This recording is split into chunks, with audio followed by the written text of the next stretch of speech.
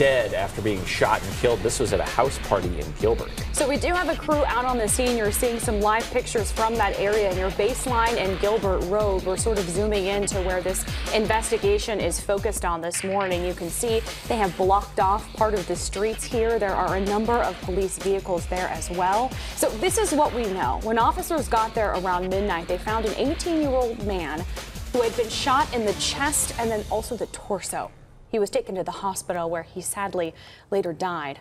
Police say the victim and the suspect got into some kind of fight, which resulted in the shooting.